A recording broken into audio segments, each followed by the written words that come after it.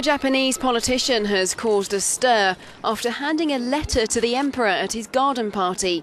In it, Taro Yamamato wrote about the health impact of the Fukishima nuclear disaster.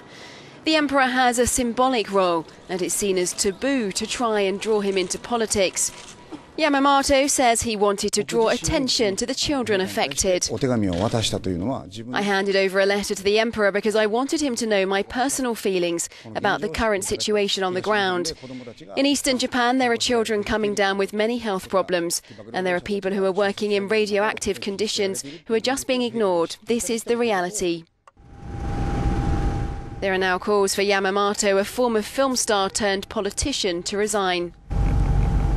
The Fukishima plant north of Tokyo has been leaking radioactivity since it was hit by an earthquake and tsunami in March 2011.